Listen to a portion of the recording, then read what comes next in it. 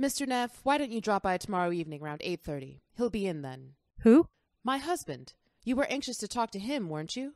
Yeah, I was, but sort of getting over the idea now, if you know what I mean. There's a speed limit in this state, Mr. Neff. 45 miles an hour. How fast was I going, officer? I'd say around 90. Suppose you get down off your motorcycle and give me a ticket. Suppose I let you off with a warning this time. Suppose it doesn't take. Suppose I have to whack you over the knuckles. Suppose I bust out crying and put my head on your shoulder. Suppose you try putting it on my husband's shoulder. That tears it. It's kind of hard to get their inflections down. They have a very specific... Very specific. And I also feel like particularly for Walter's character, you have to have the face with like the look, you know? Yeah, that huge like shit-eating grin that he has on his face that whole time.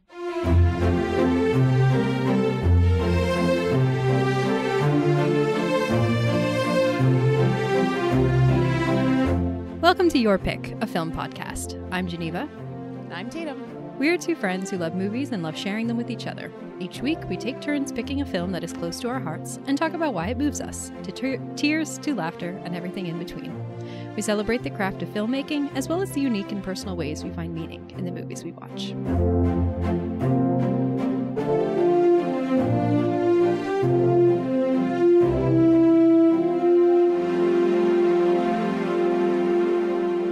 Tatum, what have you been watching this week? I've actually, well, it's been a pretty mixed bag this past week. Geneva, I forget, did I talk about Saltburn our last recording? I think you did. I feel like you had just seen it our last recording. Okay, gotcha. If not, cool. I apologize. She hated it. Yeah, I hated Saltburn. That's all you need to know. I hated it a lot. No, I'm pretty sure you did talk about it though. Okay. But aside from Saltburn, I rewatched The Fellowship of the Ring, which is a perfect film. Only The Fellowship of the Ring? Only The Fellowship, yes. I'm so impressed by your restraint. Only The Fellowship. I don't know. I feel like at this point in my life, I either have to watch them all in one day or watch them like a month apart for some reason. So, I watched the first one with my friend, and she had never seen the extended version, which is always a delight for me to show people the extended version. And then they're like, oh, wait, this version's better. And I'm like, yes. Yes, it is. Yes, it is. So that was quite fun to watch that with her and just kind of nerd out about The Lord of the Rings. She is very appreciative of my nerdiness. She doesn't just tolerate it. She appreciates it, which is nice. That's good. So yeah, I enjoyed watching or rewatching The Fellowship of the Ring. It just astounds me. Everything about it is just amazing. I also watched the movie Asteroid City by Wes Anderson. Ooh. I've been waiting to see it since last summer. I was unable to catch it in the theater. I quite enjoyed it, actually. Wes Anderson is a director who, he's typically someone who I really love his stuff, or his stuff is just not for me. He's never made anything that I haven't liked, but I just don't get it. But this one was interesting because it started out very sleepy. I was like, okay, it looks great, but I am falling asleep.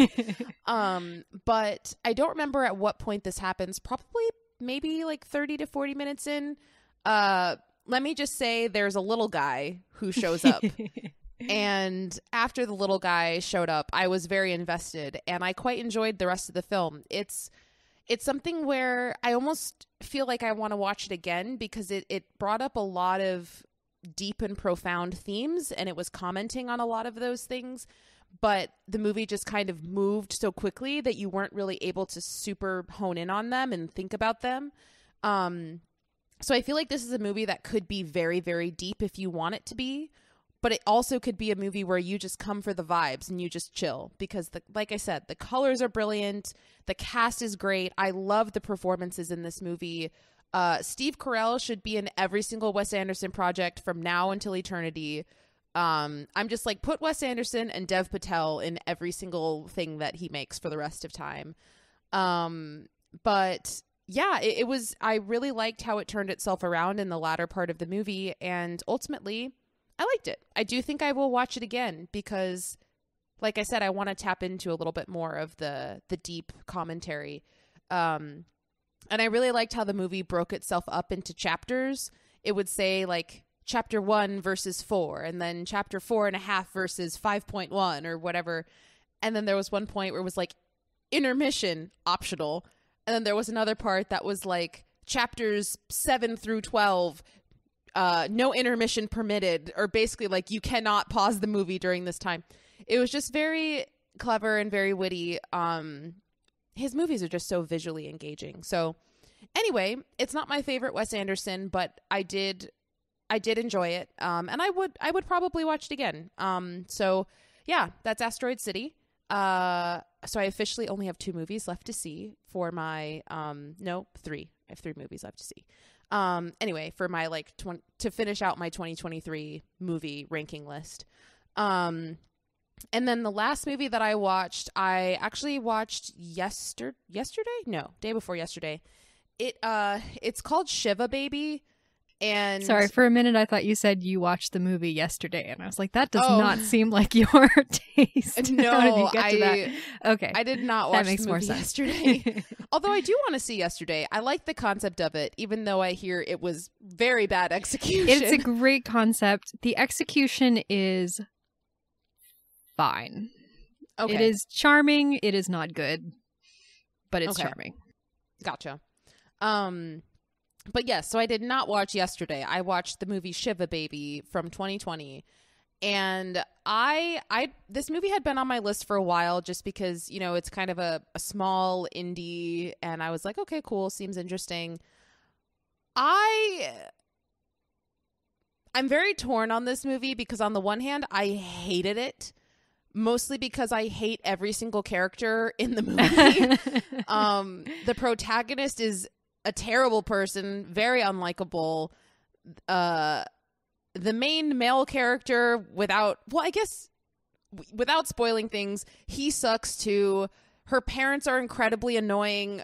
It's just, I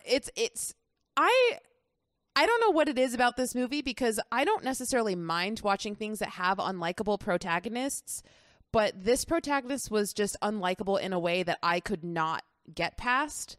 And she just felt very self-centered and like, oh, woe is me, my life sucks. And I'm like, girl, you have everything handed to you and you're just like making poor decisions and doing why? I don't understand this chip you have on your shoulder. Clearly something happened to you and you're wanting to like rebel against this whole society thing, but I don't know what it was. Like, what happened to you? Why are you like this?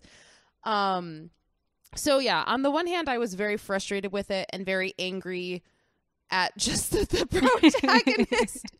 And it did feel very like I've seen things like this before. It doesn't really feel very original to me, kind of just the claustrophobic type of feel of everyone's talking at once and da-da-da-da. But it's a very short movie. It's shorter than an hour and a half. So the last like 20 to 25 minutes, I was more engaged. That was when it kind of turned around for me a little bit. And I was like, okay, this movie's not terrible. Like, there's some things here to enjoy, not enjoy, but to engage with, basically. So I'm pretty torn on it. I think I gave it a 3-star rating on Letterboxd, which is fine for now. I might change it. But at the same time, I really want to respect. Here's my honest feeling. I was watching this movie and I finished it and I was like, I'm complaining about all these things about this film. And then I had to step back and I was like, but this is the type of stuff that I feel like if I were a filmmaker starting out, I would start at this level and like learn a lot and go from there. Yeah. I mean, as a first feature film, which I think it is for Emma Seligman, it's very impressive, I think. Yeah. So I didn't want to hate on her because I was like, the ideas are there. The execution wasn't bad. She did it's a good film. And so I was pretty harsh on it. But then when I stepped back and was like, Tatum, you're not Martin Scorsese, and I was like, you know what? It's fine. Like, I think she accomplished a lot. And it shows that she has a lot of potential, which obviously her next movie is Bottoms, and everyone is like, everyone loves that movie, which I still haven't seen it yet. But yeah, I was gonna ask because I seen Shiva Baby. I think I was actually a little more positive on it than you were. I didn't love it, but I thought it had a lot of promise. And whereas I did not really love Bottoms, so if and when you do eventually watch Bottoms, I'd be very curious to hear your thoughts on it. Can I ask, have you seen anything with Rachel Sennett in it? Anything else with Rachel Sennett in it? Did you see Bodies, Bodies, Bodies? I did see Bodies, Bodies, Bodies. Okay. I liked her performance in that movie a lot. Okay. Yeah, because I have not seen Bodies, Bodies, Bodies, but in Bottoms, similar to Shiva Baby, she plays a very consciously unlikable character and is really kind of challenging you to find something redeeming. It did not work as well for me as in Bottoms as it did in Shiva Baby. So yeah, I'll be very curious to hear what your thoughts are when you finally watch Bottoms. Yeah, I'm hoping to see Bottoms. This actually makes my list of movies remaining 4, not 3. But I would like to see it to finish out my ranking for 2023. But I'm waiting to be able to rent it from the library, and there's 500 gazillion holds on it, so I don't know when that's going to happen. But I would like to see it. So yeah, that's what I've been watching. Nice. Yeah. Okay. I'm excited for our next recording because by the time we record next, I will have seen both All of Us Strangers and The Zone of Interest. Ooh. I have my tickets already purchased and I'm so excited. Okay, yes. So in terms of what I've been watching, so quite a few things. Just very quickly, while I was home, I had kind of built up multiple movies that I really liked and wanted to show my mom. So my mom and I watched Clue together. It was her first time seeing it. Clue from a comedy from the 1980s. That strikes me as a movie that you would have seen growing up. I know. On repeat. It was honestly shocking to me when I found out that she had never seen it before because it's full of comedians who are in other movies that she and I used to, I grew up watching with her.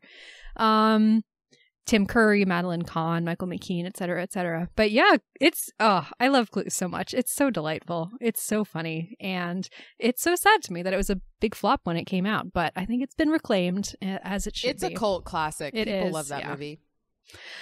Let's see. I showed her a movie that I love. Honestly, might consider doing on the podcast someday. But it's a period drama called Their Finest.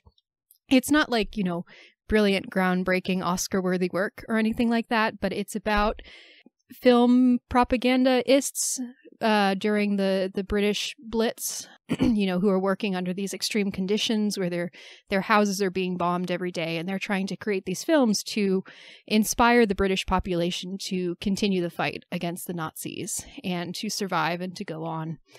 And it's just, honestly, it's one of the best films that I have seen for depicting the creative process in a way that's very specific, because you go through the germ of this idea that they have at the very beginning about this true story that they want to base this film on. They find out the true story is not actually so true, but they invent some details, they create something. And then as the film goes on, the writers, they debate with each other. Things come up, actors have to be put in or drop out, and they need to change the story. And then by the end, they've created this film that, we're meant to believe is not necessarily great, but is exactly what the people need at that moment. And it is this really beautiful story about the power of art to bring people together and to give us courage and hope in really, dark, distressing times. So I really love that movie. If you want a sort of bittersweet British period drama to make you cry a little bit, but also make you hopeful, I really recommend it. It stars Gemma Arterton, who's a British actress that I think is very talented in addition to being absolutely gorgeous. Sam Claflin, who I've always liked, Bill Nighy, just a bunch of, great British actors. So yeah, Their Finest. I also showed my mom this really tiny, charming indie movie called Pinball, The Man Who Saved the Game, starring Mike Feist from West Side Story, which is loosely based on the true story about the man who helped to get pinball unbanned in New York City. But what? It's really this very charming What? movie about this 25-year-old man who moves to the city hoping to become a writer.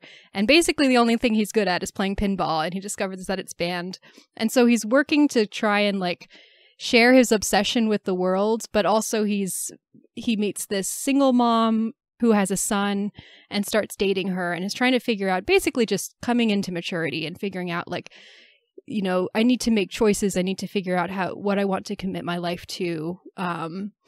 And yeah, it's like, it's kind of a comedy. It's kind of a romantic comedy. It's very light. It doesn't take itself too seriously at all. But it's a movie about it is. You learn a lot more about pinball in that movie than I would ever have thought possible. What would a serious tear-jerking drama about pinball look like? Cannot imagine that.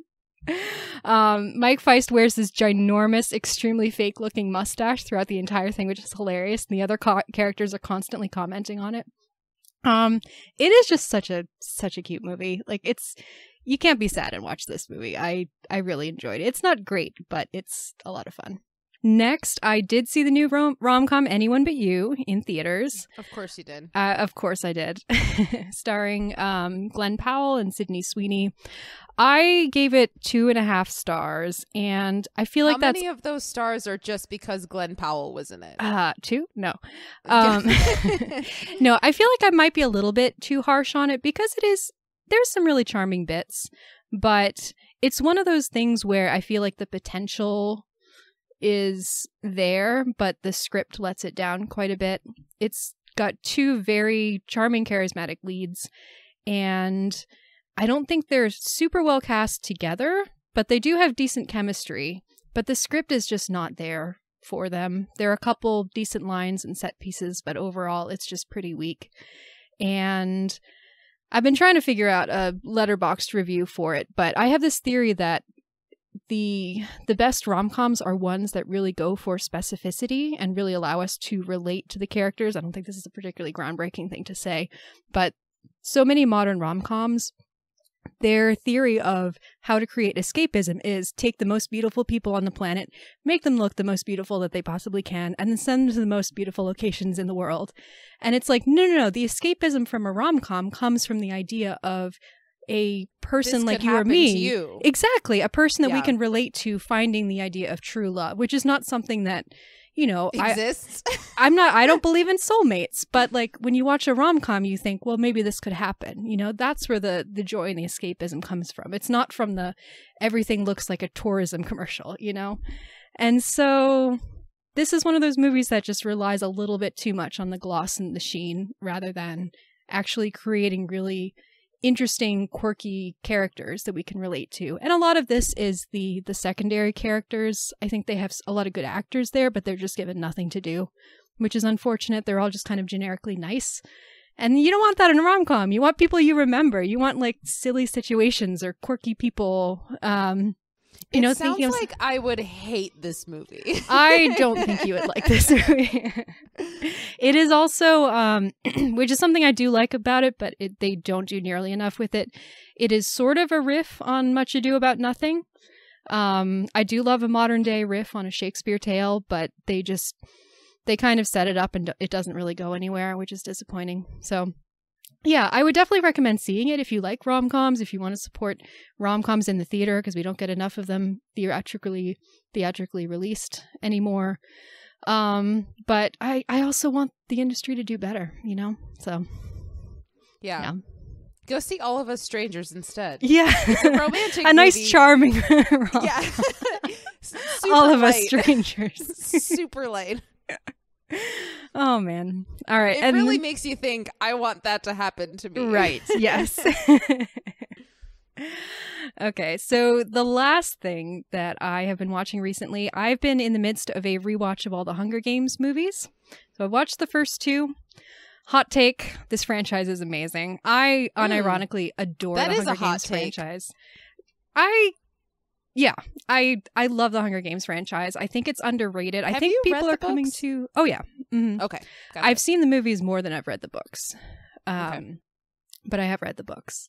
But yeah, every time I rewatch the movies, I kind of gain more respect, honestly, for what they're doing and the themes that they're tackling and the level of complexity within something that is ostensibly for children and teenagers. Like, these are dark, heavy movies that are about really real world themes about trauma and war and, you know, protecting the ones you love versus living the revolutionary life and dying for a greater cause. And, you know, there are real world, you know, things that these movies are tackling, and they're doing it in a way that's accessible.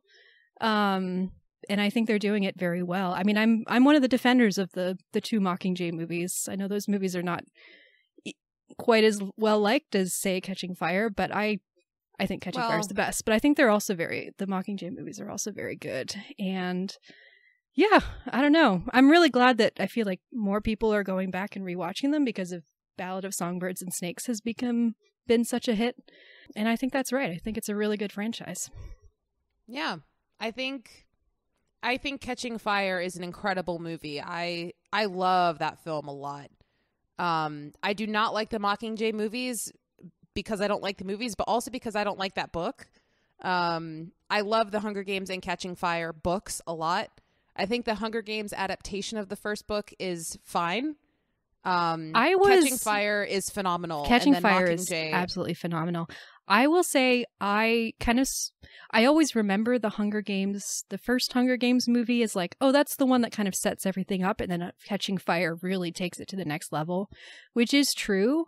But I also forget how good the first Hunger Games movie is. I had forgotten how, like, because I feel like there were criticisms at the time. It really makes use of shaky cam, which was a trend in Hollywood at that time that was kind of on its last legs.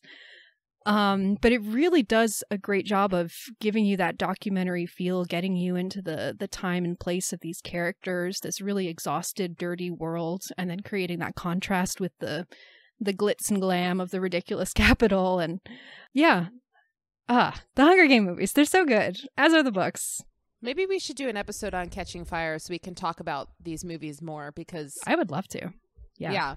I feel like this is not the time or the place to have an in-depth conversation about the Catching Fire. There's so much you could talk about. Yeah, we don't have the time or place, but I was not aware you were such a big fan, though. That's a fun fact. Yeah, well, it's the sort of thing that like it sort of lies dormant because people have not really been talking about Hunger Games, but every once in a while I'll get a hankering to rewatch all the movies, and now finally with Ballad of Songbirds and Snakes, I have an excuse to rewatch them all, and it's been a good time. And by good time, I mean extremely brutal and depressing time. Yeah, interesting. Yeah. We should talk about this sometime off air. All right. Because I do have thoughts about these movies and books. But as I said, this is not the time for me to do that. So, all right, TBD. Okay, why don't we get into our discussion of the movie we're talking about today? Let's do it. Let's do it. Today on the show, we are discussing Double Indemnity, the 1944 film noir directed by Billy Wilder, starring Barbara Stanwyck, Fred MacMurray, and Edward G. Robinson.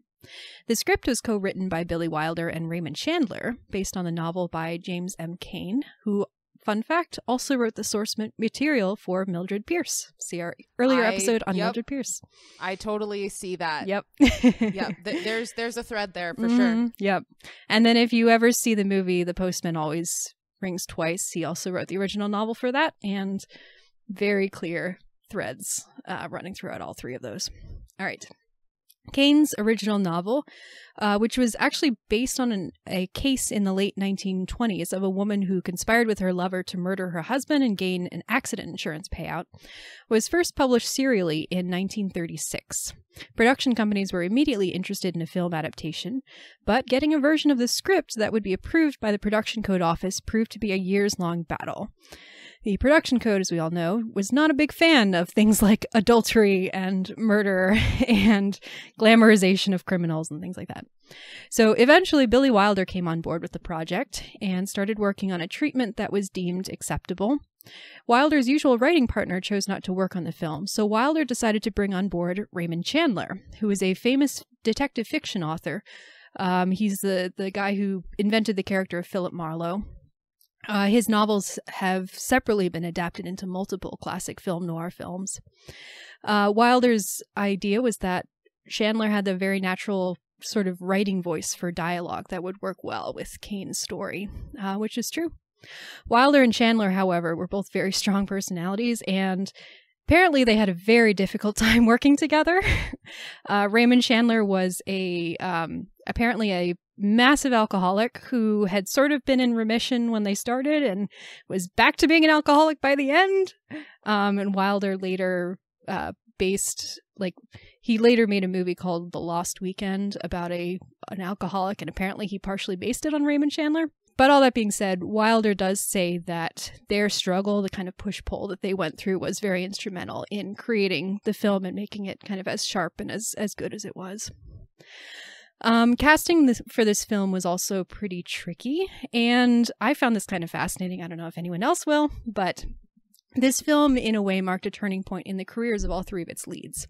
So Fred MacMurray, this is basically his first time playing an unsavory character. He'd just basically been doing comedies leading up to this. Initially, he tried to turn down the role, thinking that he just didn't have it in him to do it. But Wilder insisted that he play it, and Fred MacMurray eventually agreed, and he gave I think, really great performance. And being Walter Neff eventually opened up this whole new dimension to his career. Obviously, he later went on to work with Billy Wilder again in The Apartment, where he played a sleazy, philandering executive. Kind of not too dissimilar from his Walter Neff role. Barbara Stanwyck, who I adore, was an extremely popular actress at the time. Her persona was generally very kind of brassy, independent heroines, but she was nervous about playing a role as villainous as Philip Dietrichson, and she was worried that it could hurt her career. There is this really great quote from Barbara Stanwyck that's listed on Wikipedia, so I'm just going to read it. She said, talking to Billy Wilder, she said, "I love the script and I love you, but I'm a little afraid that after all these years of playing heroines, to go into an out-and-out killer." And Mr. Wilder, and rightly so, looked at me and he said, "Well, are you a mouse or are you an actress?" And I said, "Well, I hope I'm an actress." And he said, "Then do the part." And I did, and I'm very grateful to him. And then lastly, Edward G. Robinson was reluctant to accept the role of Barton Keyes because he had been a leading actor for the last 10, 15 years of his career, and choosing to accept a role in a movie where he would be third billed basically meant that those days would be over. He would be shifting permanently into kind of supporting and character roles. Yeah. There on the DVD for Double Indemnity, there was an introduction by Robert Osborne, the kind of Turner Classic Movies introduction, and he talked about this story. And the way Robert Osborne said it was basically Edward G. Robinson made the decision, well, at some point I'm going to need to make this shift anyway. It's better to just take a supporting role in a really excellent movie than just keep doing leading roles for longer, but do them in mediocre movies. And I think he made the right decision. Can I just say that my DVD had the same intro, and I skipped over it because it was very long and I didn't want to watch it. But the first thing I thought of was, "Good evening, everyone. My name is Reese DeWhat." Oh my gosh, I love this. What are these questions? I do not know. This is not why I'm here. Just ask my wife. That was the first thing I thought of. Oh my gosh. My name is Reese DeWhat. The first thing I thought of is SNL also did a skit with Jason Sudeikis playing Robert Osborne, and he did a pitch-perfect imitation of him to the extent that I didn't remember Robert Osborne's voice, but as soon as he started talking, I was like, oh, that's Robert Osborne. Yep. Anyway. All right, so just to finish out my intro, as we will talk about, Double Indemnity is the product of many skilled filmmakers, actors, and craftsmen working at the top of their game. It is an absolute classic of film noir and was highly influential in the development of the genre. And I found this really great quote by film critic Angelica Jade Bastian in her essay on Criterion, so I'm just going to use that to sum it all up. She writes, "The film is near perfect, and it's a testament to the art of collaboration. Perceptive editing by Dewan Harrison, Miklos Rosa's swelling score, the piercingly rhythmic, hard-edged dialogue by novelist Raymond Chandler, who co-wrote the screenplay, the perfectly cast actors playing off one another in ways that both reveal their artistry and the power of noir archetypes, the precision of Edith Head's costuming, John F. Seitz' cinematography that plunges the leads deeper and deeper into a darkness from which they can't escape, all work together to create an endlessly entertaining picture, and one that would shape the genre, not just in terms of the style and story, but with its sharp vision of the seen and unseen forces of American life. All right, so that is Double Indemnity. So I was trying to think of like, when is the first time that I've seen this movie? I've seen this movie so many times. I was probably a teenager, maybe in high school, maybe a little bit younger the first time I saw it. I don't have a super strong memory associated with it, but I was kind of immediately hooked and have watched it many times since. In particular, I love Barbara Stanwyck in general. I'm obsessed with her. She's like my favorite classic Hollywood actress. I think she's brilliant. And it's so strange to realize that this movie was kind of a departure for her because your outfit in the cover for our Your Pick podcast is like her outfits as a person. It's true. So like if you go to IMDb and you look at Barbara Stanwyck, that is literally what you are wearing. I probably used that a photo of her as a reference when we were getting the artwork created. Yep. Yeah. I think she's wonderful. And yeah, this movie is just, there's something so mesmerizing about, it's so sordid and oppressive, but so fascinating at the same time. These are truly unlikable, truly sleazy characters, but there is something that's really compelling about them.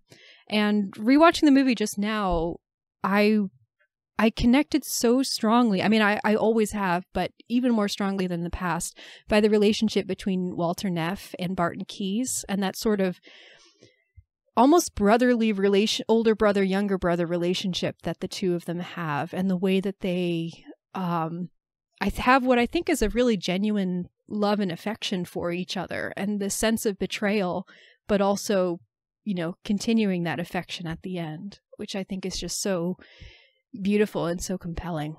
So anyway, I'm excited to talk about this movie. Tatum, what is your relationship to Double Indemnity? So I saw this movie for the first time, I don't know, a few years ago. It was another one of those movies on my list of these are all the movies I have to see, blah, blah, blah.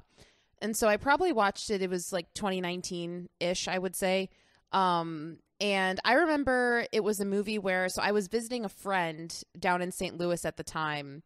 And I don't remember where he was or if he was sleeping or what. I don't know. But I was watching this movie and he somehow showed up like, I don't know, a half hour in or something like that, or 45 minutes in. And he sat down and he was like, Tatum, what is this movie? And we finished the movie and he was like, oh my gosh, I need to go back and watch this from the beginning. So he entered in not even at the beginning and he was like, whoa, and like stuck with it till the end. So yeah, so that was the first time I watched this movie. I really enjoyed it. I remember finishing it and just being very blown away. I was excited to watch it again. This was my second time watching the movie. I will say I'm not going to say I wasn't as blown away by it this time around, because I think there's something very special about watching it the first time when you don't really know where it's going and what's going to happen. And that magic is a little bit lost when you watch it again.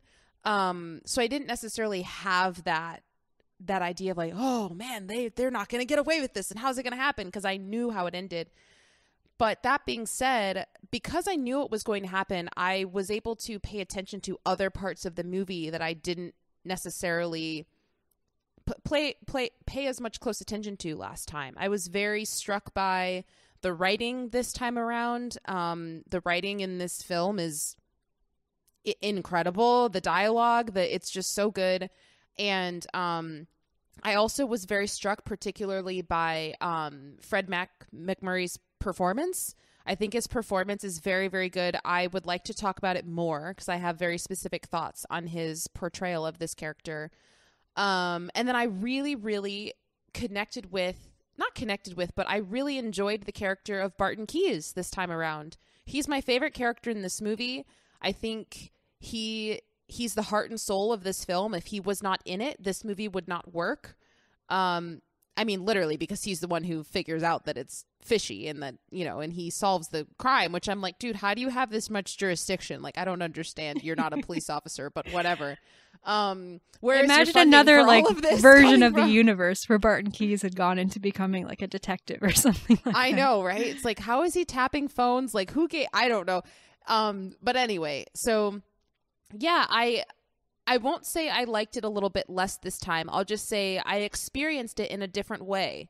But overall, I do still really enjoy this movie. I am not a particular fan of the score in this film. It does feel very oppressive to me at times, of just like, oh my, you are so loud and you are really, really wanting me to feel something right now. It just was very over the top for me at certain points, that it was quite frankly a little bit annoying.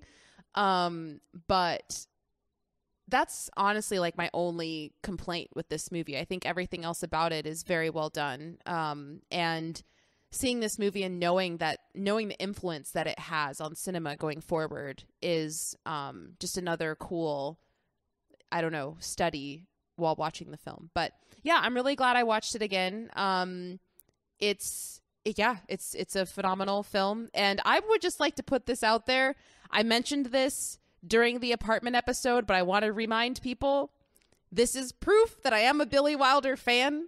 I love his movies. It's just The Apartment does not work for me for reasons that apparently aren't relevant to anyone else on the planet Earth, and that's fine. But I would like to try and redeem myself a little bit by talking about this movie. I think this movie's brilliant. I like it a lot. So just putting that out there. Yeah, this is the third Billy Wilder film I think that we've done on the podcast now, because we also did Some Like It Hot. Oh, that's right. Yeah, we did. Yeah. I mean, just, oh, man.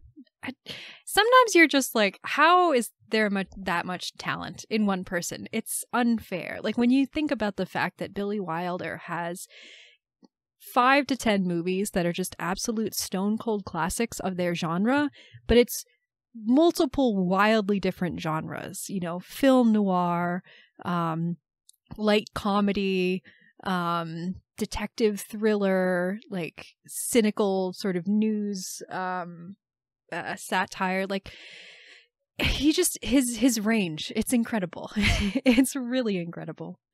It makes me think of, and I don't know if they're often compared, I'm not sure, but it makes me think of Stanley Kubrick, who he has, I mean, less than 10 films in his filmography, but they're all, not all of them. Well, whatever.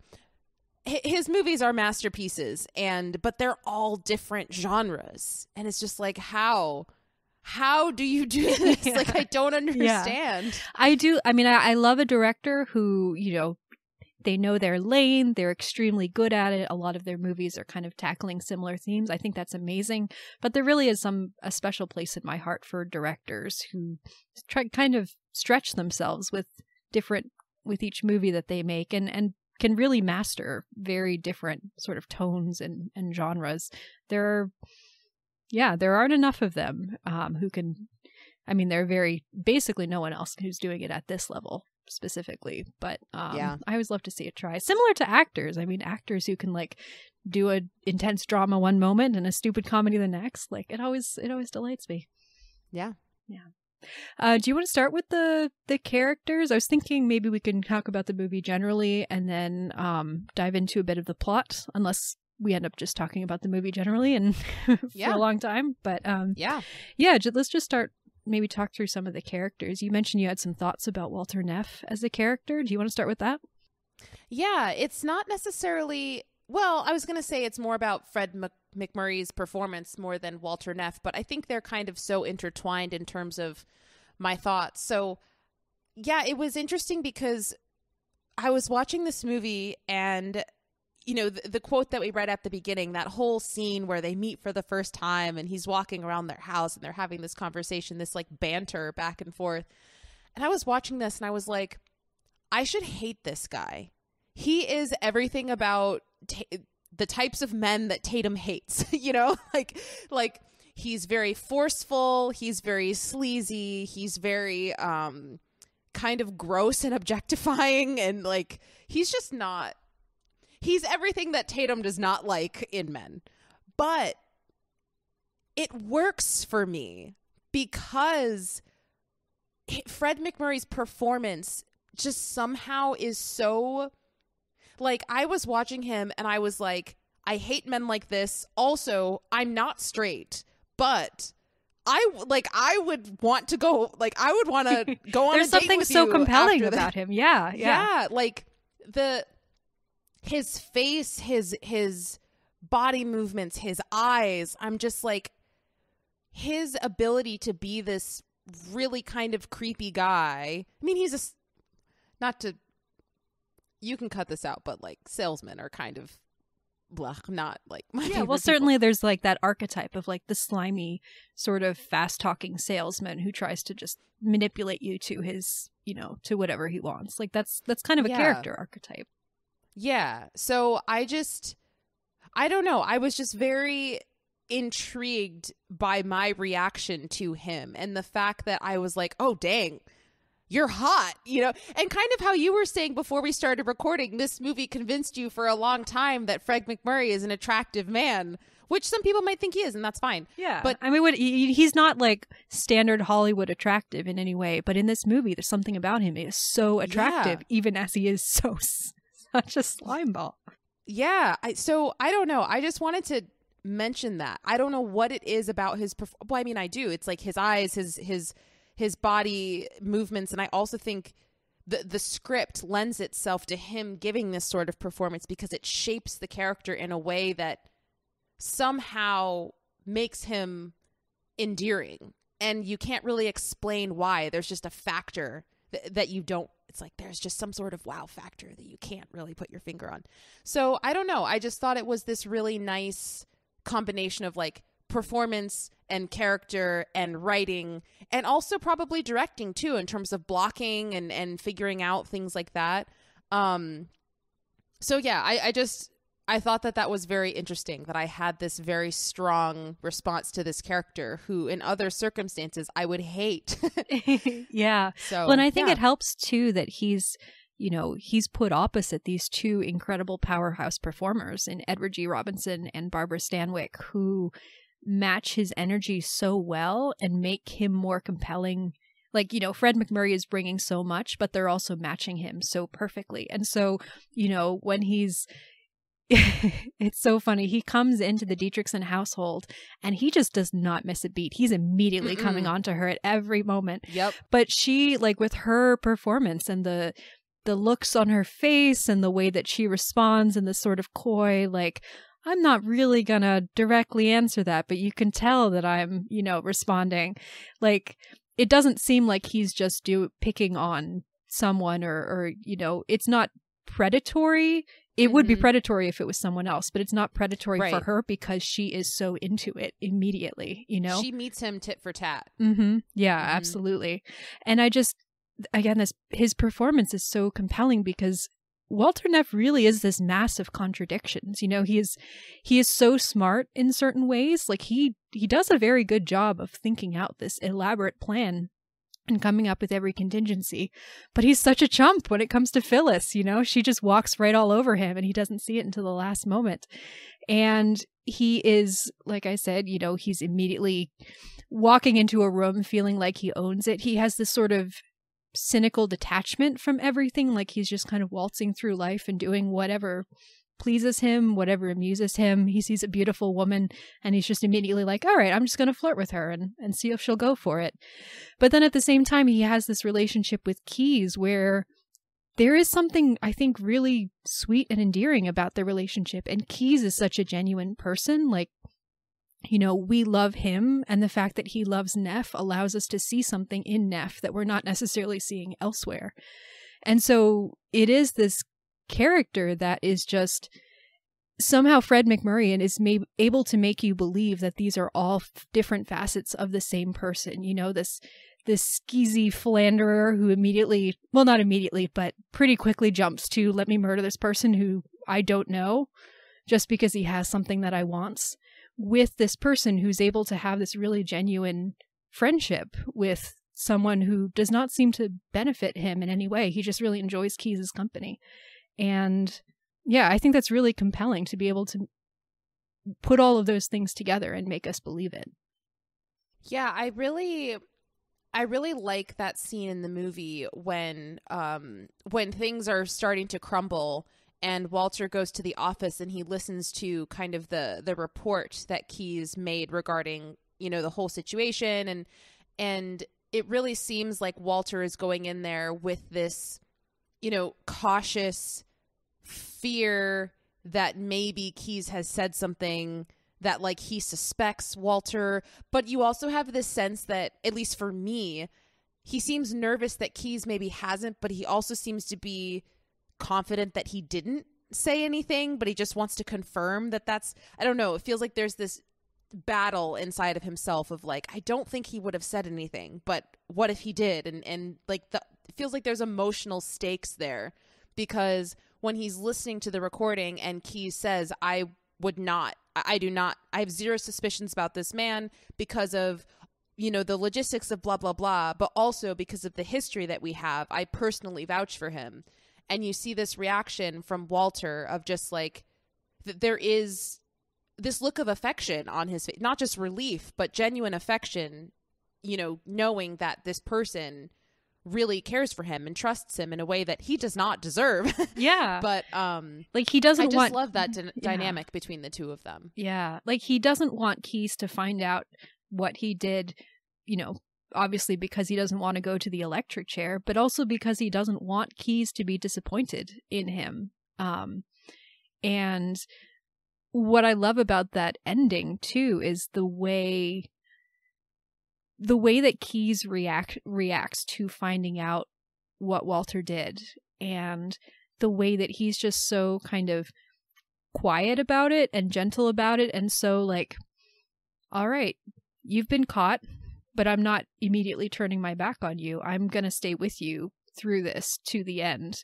You know, we end the movie with Keyes basically most likely about to bleed out on the floor within the next 2 minutes. But Keyes is right there. Even though there's no blood at all. Yeah. They mentioned like the janitor saw a little bit of blood. It's like, if he wasn't walking the way that he was walking, I would have no idea that he was bleeding. Yeah, yeah. Like, there's his pen leaked ink in his shirt. There's a dark stain on his shoulder that gets a little bit bigger throughout the film, and that's about it. It's a leaky pen. Yeah, but just that line at the end where Walter is like, the reason you couldn't figure it out is because the person that you were looking for was so close. He was just across the desk. And Keyes says, even closer than that. Like, it moved me so much this time around. I don't know why, but I was just so struck by that. Yeah, I mean, it moved me this time as well, you know, and that, I don't know, I just really liked that scene too when Keyes comes to Walter's apartment and he's like, no, there's something off here, you know, and you see him really, really fighting the possibility that it could be Walter. Like, he's saying everything and just really being like, no, but it's every other possibility except you. It couldn't be you. And Walter keeps asking these prompting questions that he could have responded and been like, oh, maybe. What? But he's just like, no.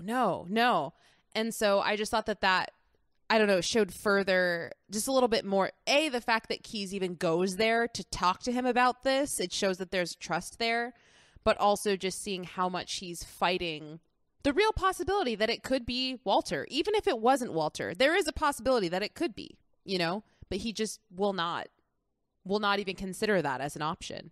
Yeah. So. Yeah. I was so struck by, and I mean, maybe it's a little on the nose, but I, for some reason, had never picked up on it before. You know, so much of this movie is about this theme of kind of the corruption underlying, you know, typical American suburban life in the 1930s, that sort of thing. Well, made in the 1940s, set in the 1930s. But at the beginning, Keyes and Walter, they're kind of, you know, hanging out, kind of complaining about their job. And Keyes is complaining, like, we keep writing these insurance policies for people who are obviously dishonest, and then they put in these phony claims, and then I have to investigate them. And, you know, this person has done this phony claim. Walter's like, it's not my fault because I pointed out when I spoke with him, like, I attached a note to his file saying he needs to be investigated, and the company just did not bother to do it because they just wanted to get the sale down. And of course there's this dramatic irony, which I only just picked up on this time around watching, of like, yeah, the company is not caring about who they're selling policies to because of their bottom line. Apparently they're also not caring about who's selling the policies. Yep. But yeah, just this idea of like, you know, an unwillingness to sort of investigate what could be under the surface because of the financial benefit. And then that leads to all of these problems down the line. And I mean, it's a pretty sort of basic theme, but I was just so struck by it. I'm like, Keyes, you're complaining about the company, but you don't see the corruption that's right in front of you. But because of this personal relationship that they have, you know, he doesn't want to see it. And yeah, I don't know. I'm just so fascinated by this character of Walter Neff and like how he stayed in this job for, I think he says like 11 years. You know, at a certain point, he turns down the possibility of a promotion. Well, sort of a promotion, like an opportunity an opportunity to move into a different sector where he would work more closely with Keyes, and just the personality differences between them. You know, they have such affection for each other, but Keyes is, you know, he's all about ferreting out truth and maintaining the integrity of what they are doing. I mean, you know, protecting the company, not paying out phony claims. But he's able to find this enormous sense of fulfillment just by sitting at a desk and looking through all these sheaves of papers, which he says, like, you know, this contains all the drama that you could ever want in the world. Whereas Neff is just all about being footloose and fancy free, you know, going out into the world, making sales, and kind of just seeing what comes along. He doesn't really want to be tied down by anyone or anything. You made me think of that one scene when Keyes kind of goes through the not the logistics, but like the list of everything that he's learned, of just like, you haven't read these books and you haven't read these cases and you didn't know that the percentage of people that die this way and this way and this way, and actuarial tables, suicide by train, by car, by gun, by rope, by, you know, just like listing off every single possible the likelihood of this happening? 0. He knows it. He lives it. You know, that's like his reading these statistics his entire. Oh man, that scene with the boss is so good. Just the boss who's like so clearly like, you know, he was the son of the person who founded the company and now thinks he's a big man because he grew up in the business, but he has never actually had to like spend any real time. Dirty. Mm-hmm. Yeah. Yeah. What did you think of that guy's performance? Because I was like, dude, you are sticking out like a sore thumb in this movie because you are not up to the caliber of anyone else in this cast. Yeah, I mean, because his character is supposed to be someone who's just, you know, puffing himself up and clearly has no idea what he's doing. It worked for me because I'm just like, well, clearly he's lost, like, and he's trying to pretend that he's not, but he is. Yeah. But I can definitely see that. Speaking also too of just kind of moments in the movie, one specifically between Walter and Keyes that I loved. I wrote the quote down in my notebook. I think it's the first time we see the two of them interacting after the guy who like burned his truck. Oh my gosh. And he's like, well, now I don't have a truck. And they're like, well, I don't know what to tell you. You should have thought of that earlier. And so he leaves, and then Keyes and Walter kind of have this moment, and Keyes is complaining about the system, and then Walter's just like, all right, flip the record over. Let's hear it. And I'm like, I need to start using that in my life. I didn't even catch that. Line. That's a great line. Yeah. I love it so much. Great little shorthand. There's so many in this movie that I mean, I wrote some of them down, but there's just so many that come and go that I couldn't get all of them. Yeah. But, I mean, of the big ones, like, I feel like it sounds cheesy when you just say it out, but in context with the music and with Fred MacMurray's delivery, it's so good. The part where he's driving home and he's like, the air smelt of honeysuckles. I didn't realize that murder could smell like honeysuckles. Is just, it's so good. It's so good. Yeah. And then another line that I wrote down was, I mean, because this was kind of an ongoing thing in the interaction between Keyes and the boss, Mr. Norton. But Norton kind of commented on his lack of suit. And oh yeah, and towards the end, when Keyes walks out, he's like, "Next time I'll rent a tuxedo." Oh, it's so good. It's so good. I really love Keyes. Yeah. I would, if Keyes was an actual person, I would want to be friends with him 100%. I would be like, I don't know if you want to be friends with me, but I'm going to try real hard because I want you in my life. Yeah, he's so compelling on his own. Like, you can see why, even though he's so different from Neff, why Neff loves hanging out with him. He's funny, he's hardworking, he's passionate, he's kind, he's caring. I'm like, what's not to like about this guy? Please be my friend. He cares about the work. He doesn't care. He has no time for putting on suit jackets to go see the boss. Like, he's all about doing his job. So I have a question for you. We've talked quite a bit about Keyes and Neff / like their performances. Can you talk a little bit about Phyllis and Barbara Stanwyck? Because you seem to have a much stronger reaction to her performance than I do. I don't think her performance is bad, but I feel like she is kind of outshadowed by other performances in this, but I suspect that you disagree. So I want to hear your thoughts on this character and her performance. Yeah, I mean, it's like, she is doing this sort of... Sorry, not outshadowed, overshadowed. Yeah. I mean, she's doing the sort of film noir femme fatale archetype, which, has been done many times. And so it can be a little bit difficult sometimes to sort of create something that really stands out. And part of it is like, I've seen so many different things with Barbara Stanwyck in it, and she plays very different characters in them. And so, like, understanding the totality of her as an actress, like, makes me like the performance even more. But I think I was really compelled by her, especially on this watching, as this woman who feels like she has this objectively pretty comfortable and privileged life, but she is so unhappy with everything that she has.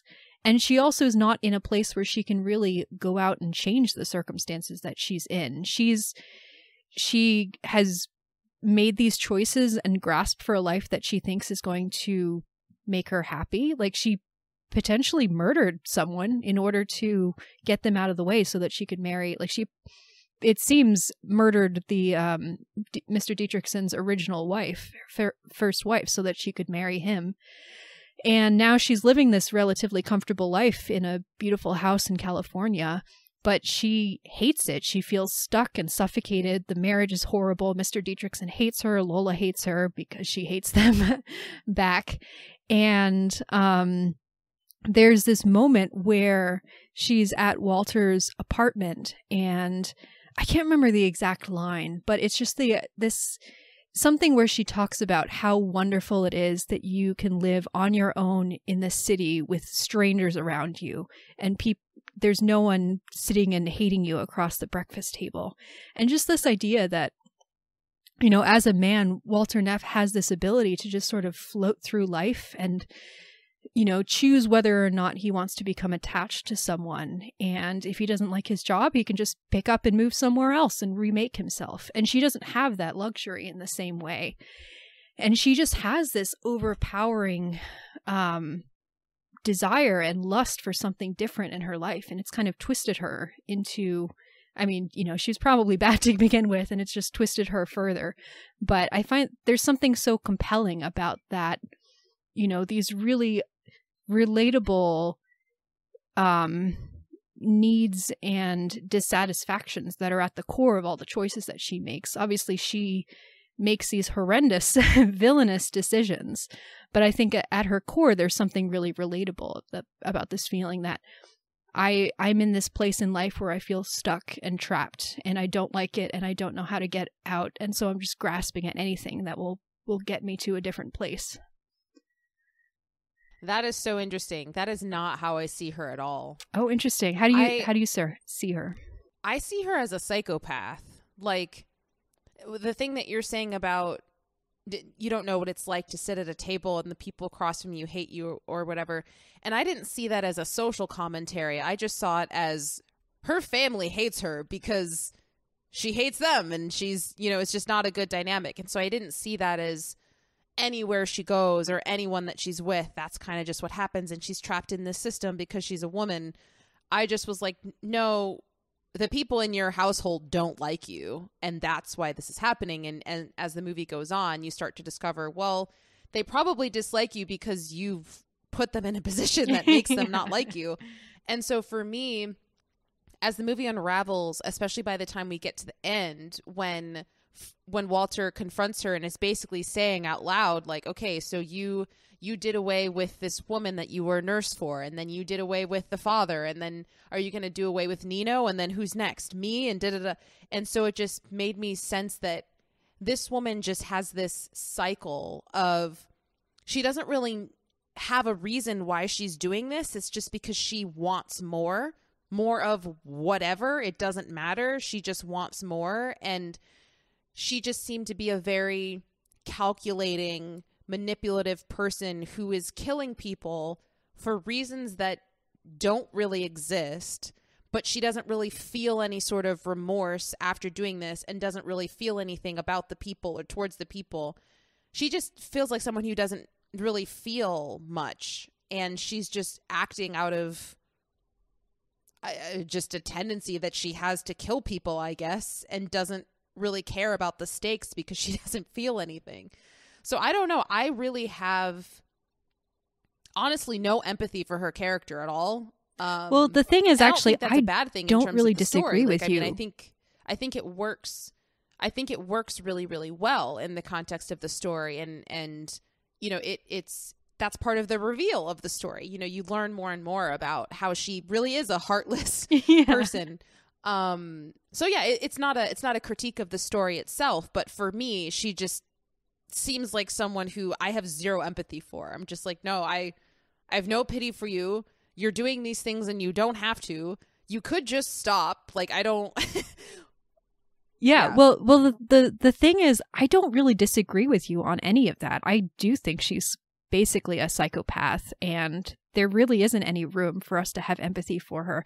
I just find that so compelling because I think she speaks to aspects of ourselves that are dark and grasping and, you know, just endlessly, you know, unable to be satisfied. Like, I think that's an ingrained part of the human condition, and I think she embodies all of that so well. And I just find her, like, I think Barbara Stanwyck is so good at sort of playing the two halves of Phyllis in every single scene, where she's sort of reacting in the moment to whatever she thinks the person that she's talking to wants to hear, but you can also see the calculation underneath, you know, and there will be little moments where someone's not looking at her and she'll kind of give a little glance, or her mouth will sort of smirk or something in a particular way that you can tell she's putting on a performance basically every moment that she's existing, and she's,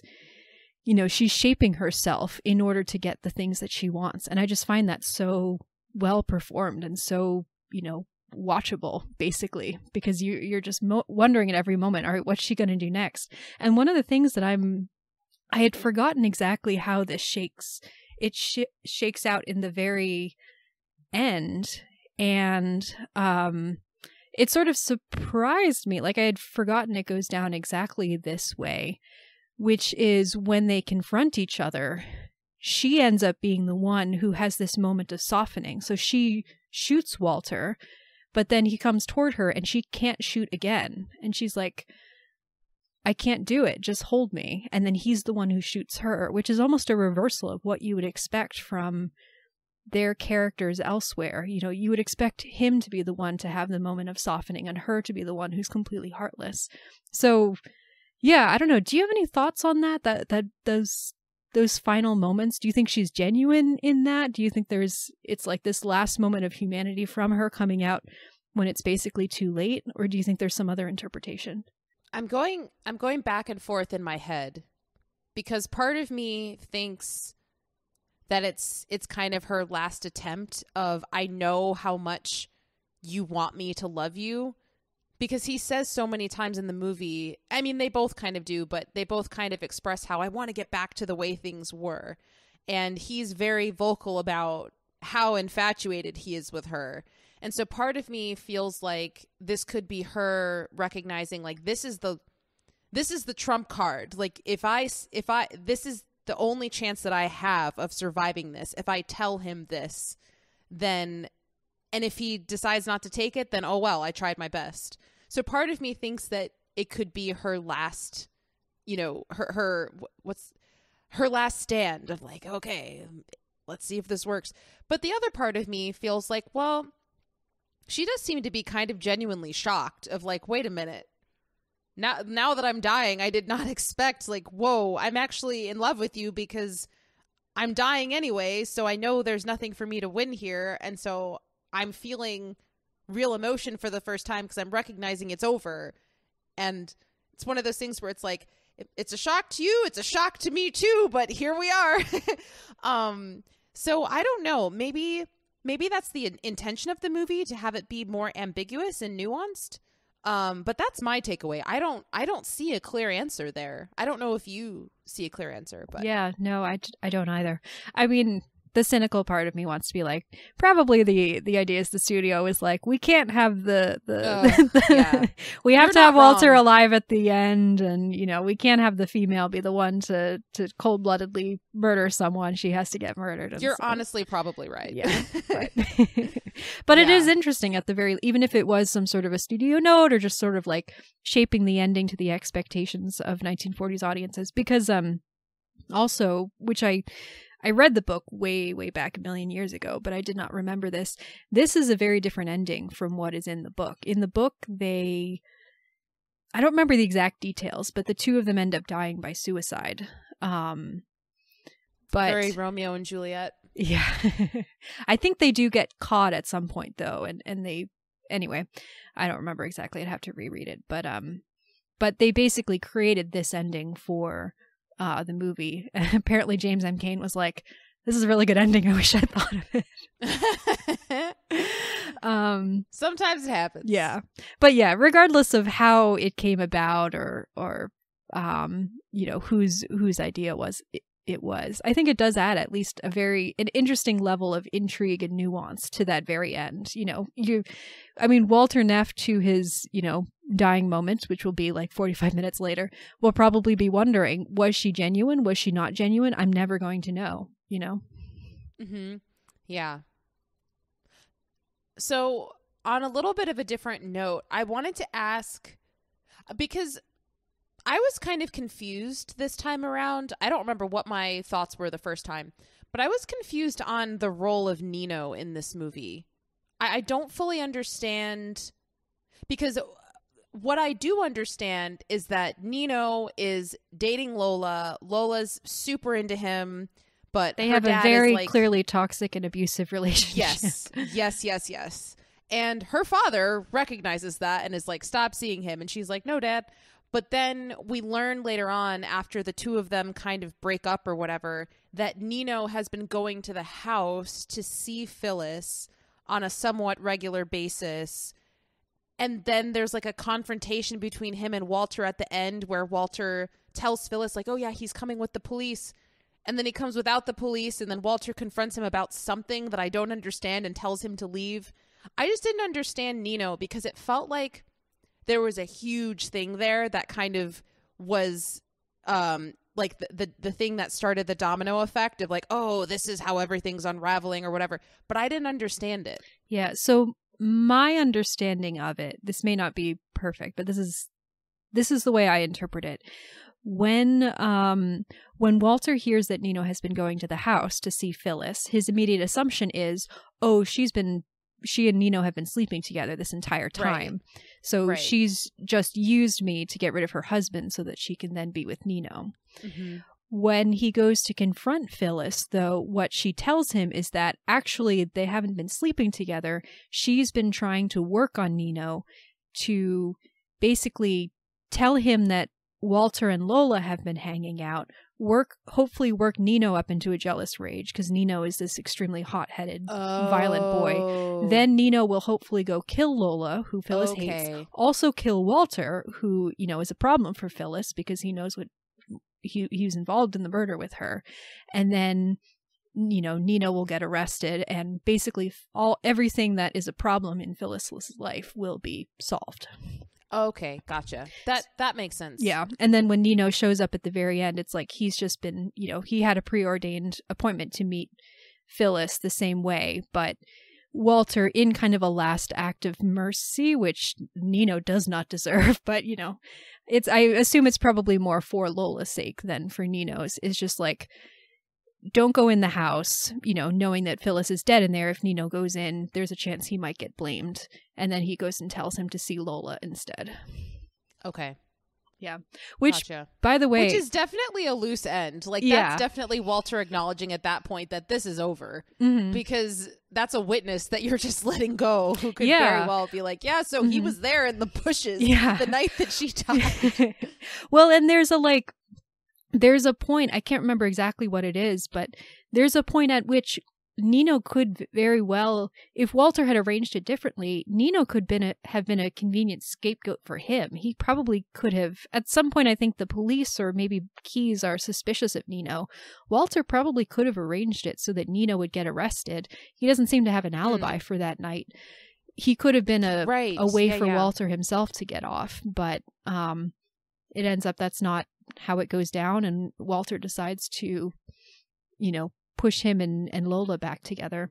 Which, by the way, the relationship between Walter and Lola is also really interesting, because I think it's creepy. Yeah, I don't like it. Very creepy. I don't like it at all. I think in the book, from what I remember, again, it's been a really long time, it is a bit more explicitly Walter is in love with Lola, creepily in love with Lola, and wants to get rid of Phyllis so he can be with Lola.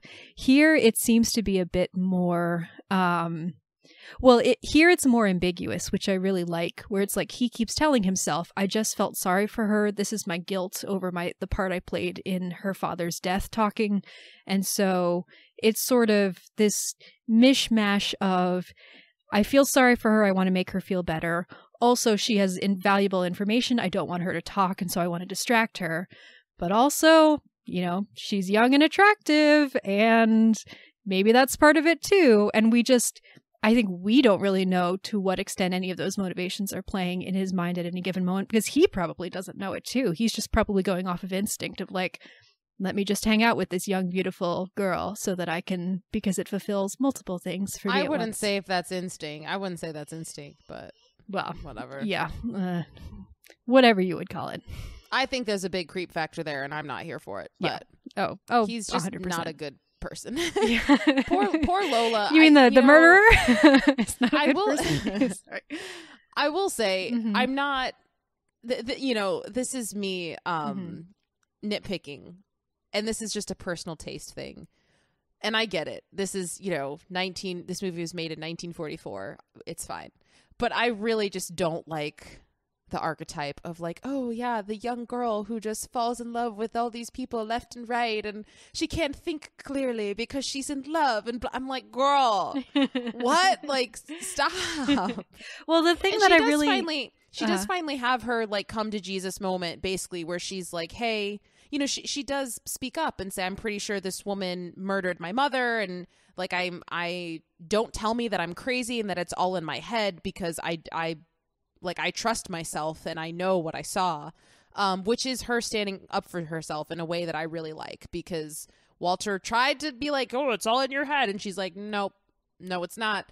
So I did really like that for her in that moment, but I just struggle in general with that archetype. Yeah. Well, the thing is, like, women. I don't think she's just a pure, like, innocent, naive archetype. She is definitely part of that, but, and this is something that I really like, is like, Phyllis is obviously the most villainous of all the Dietrichsons, but the other Dietrichsons are not perfect. I mean, Mr. Dietrichson has correct instincts about Nino. Like, he knows he's bad news, which is absolutely correct.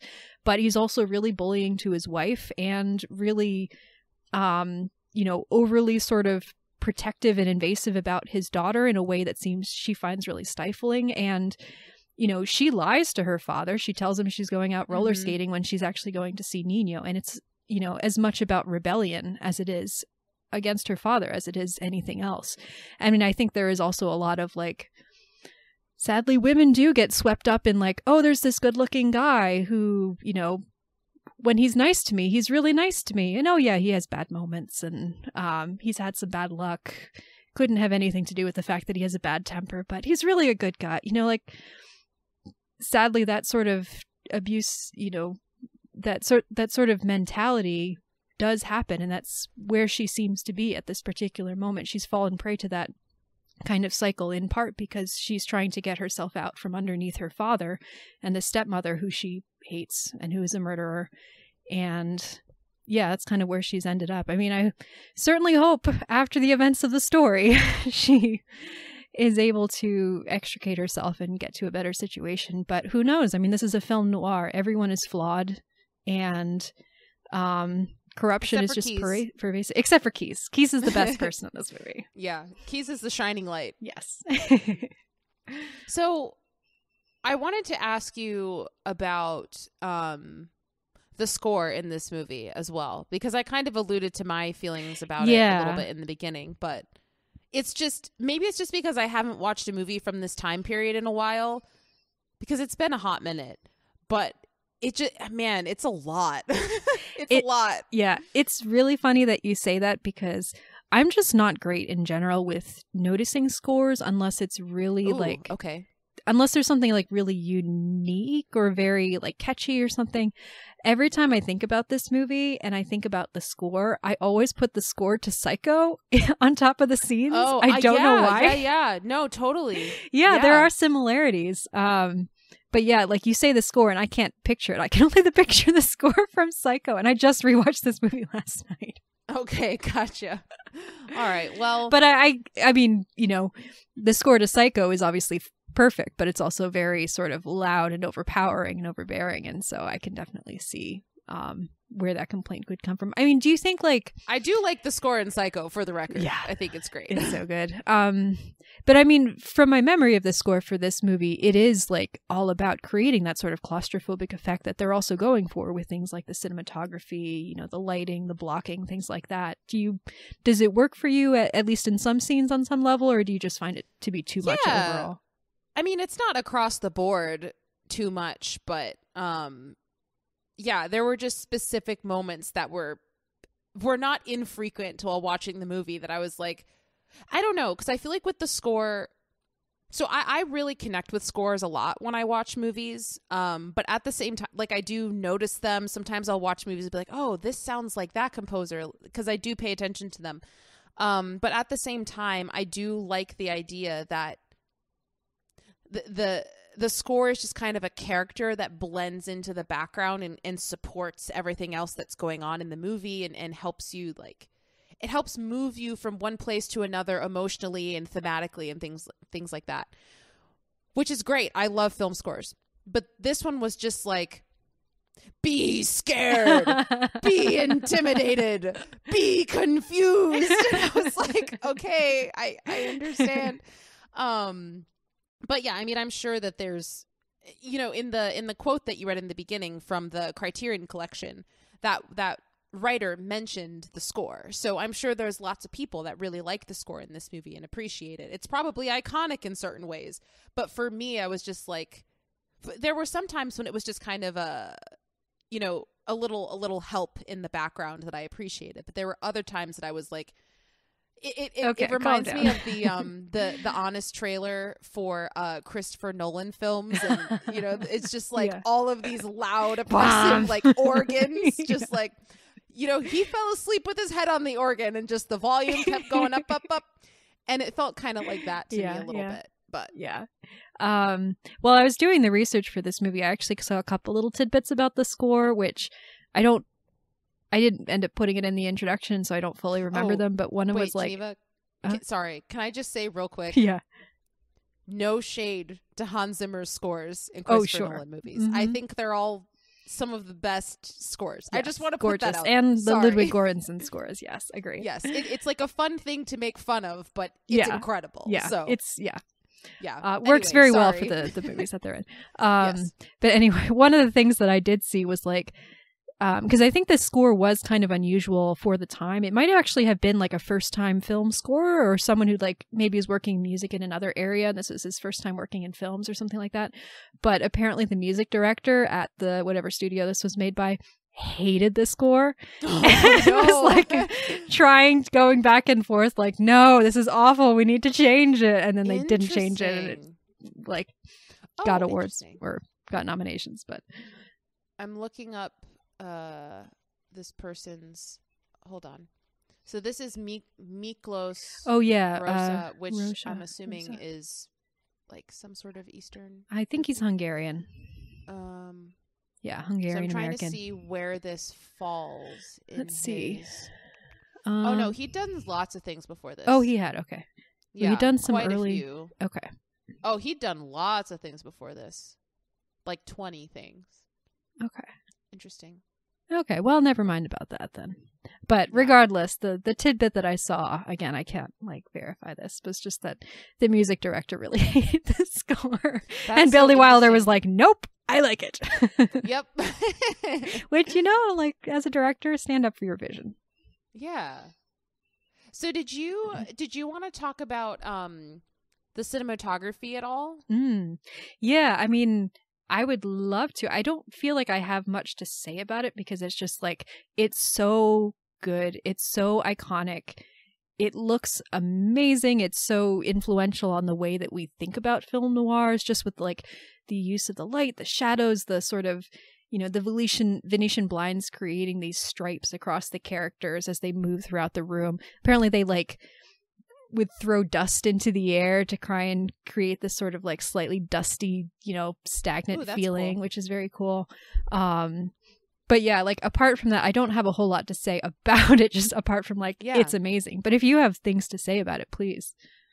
Yeah, I just wanted to make sure we brought it up. I mean, I agree with you that it's very good, but I don't necessarily have like a in-depth breakdown of it. But I will say my favorite shot in the movie, which I'm sure you'll know exactly what it is when I bring it up, but it's that moment when Walter walks into the house for the last time to confront Phyllis, and she's sitting in her chair and he opens the door. And I loved that shot, kind of like you were saying, how it plays with lighting and shadows, and it just, I'm sure I could analyze it more if I was watching it right now in terms of like, the power of the lighting and this, and he's moving closer and she's sitting down and then she stands up and he sits in the window. Like there's probably ways that I could break that down, but I don't know it by heart at this point. But that shot, I just saw it and I was like, oh, that's a shot. That's good. And also and I've ranted about this before, and this is, take this with a grain of whatever salt, because this is someone who knows nothing about lighting in movies apart from like, I see something, I like it, I see something, I don't like it. But I feel like we've really lost the art of lighting, because just that shot of her sitting in the chair and it's like everything around her is black and her face can't be seen, but there's just a little light going across her white outfit, and you can just see so clearly how she's sitting, where she is in the room. Like, you have all the information you need, but there's so little that's being shown. But it's just so expertly lit and blocked that you're just like, you're not confused, It's, everything is there for a reason. Whereas so many like dark, poorly lit like movies and TV today, it's just like, I think you're just watching too much Netflix. I don't think the art of lighting it's definitely is Netflix. Dead. I mean, many people, myself included, have complained about that final season of Game of Thrones and how so much of it's just like dark shapes moving and you can't actually see who it is. Like, if it's dark, but throw a key light on your actor's face, like, for God's sake. Anyway, sorry, that's my little I don't think the art of lighting is dead. I think it just depends on it what does you're depend watching, on the media. Yeah, and black and white photography is very different as well. Yeah, it's true. So. And Netflix is notoriously terrible for like the standards that they set, and the sort of like how quickly and you have, so you don't have as much time to do complicated setups that would really make it look better and stuff like that. Also, and this is such a tiny thing, and I do not have the technical knowledge to discuss why this is, so maybe it's just in my head, but as someone who watches a lot of 1930s and 40s black and white films, it is always so apparent when a black and white film has been made in the 30s and 40s, when they were doing it all the time and they knew exactly how to light, what textures to use in the costumes, how to block things, how to design the sets and things, versus modern day movies that use black and white. Like there are many that do it well nowadays, but it's just there's always something so different. Even when they're trying to evoke the look of an older film, it just always looks so modern, and I can't put my finger on why. And I was just thinking about this because I've been watching in little chunks Maestro on Netflix, where the first third or so of it is all black Geneva, and white. That's Netflix. That's Netflix. Well, it is Netflix. Too much Netflix. But it's not like a Netflix original. It's like a director who's like trying to put thought into these things. But I mean, it's the same goes for, like, I don't know, Mank or Belfast or even Oppenheimer. Like, the black and white looks so modern to me in a certain way, and I don't know why it is. And it doesn't always necessarily look bad modern. It doesn't look the same, and I don't know why that is. I would love someone more knowledgeable to explain to me. But I think that you are biased because of the movies that you like and the time period that you are accustomed to. That's very possible. It's a different style. Mm-hmm. And just because a style is different doesn't necessarily mean that it's worse. Yeah. Which is not me vouching for 95% of the cinematography that we see on Netflix. Uh-huh. But, you know, we were just talking about Carol a few weeks back. The lighting in that movie is fantastic. It is, yeah. Or if someone wants to see a movie with great lighting, go see Poor Things. Like, Poor Things is top tier. Or anyway. I complimented the lighting in The Color Purple in our last episode. Mm-hmm. I thought that was really, really well done. So there's a lot of really good lighting out there. I think it just depends on what you're watching and also what your predisposed preferences are. It's true. And I think for you, because of what you like, that affects your taste and what you appreciate versus what you don't appreciate. Mm-hmm. And I think that's a valid opinion to have, but I don't think that the art of lighting is dead. There's a lot of great lighting that's out there. Yeah, fair enough. Yeah. Oh man, can I just, when I think about great black and white films from the last, 5 to 10 years that really do make me feel like I've gone back in time. The Lighthouse? Well, oh gosh, that's a great one too. I was going to say, you don't like me cooking? I was going to say the Joel Cohen Macbeth. Oh, incredible. So I mean, it's very consciously sort of, using the sort of German expressionism, chiaroscuro, like very huge, big contrasts between darks and lights and, large expressive shapes and things like that. It's just, both A24 movies. There's just A24 is just fighting the good fight. I'm not going to go into this right now about big studios versus independent. Also, not going to do it. The only version of Nightmare Alley, the Guillermo del Toro version of Nightmare Alley that I've seen, is the black and white version that was put in theaters, and it's gorgeous, honestly. Yeah. I don't think I would have liked that movie as much as I did if I had seen the color version. When I saw it in color, I was like, I'm pretty sure that this movie would be more enjoyable to watch in black and white, but I didn't like this movie enough to watch. So you're probably right. Yeah. If they had released the color and the black and white at the same time, I would have seen the black and white instead. But it's too late now. I will never watch that movie again. Not because it's a bad movie, but because it was horrifying to me and I almost threw up. Anyway, this has been a huge tangent. Should we come back to this movie? Yeah, let's come back to this movie.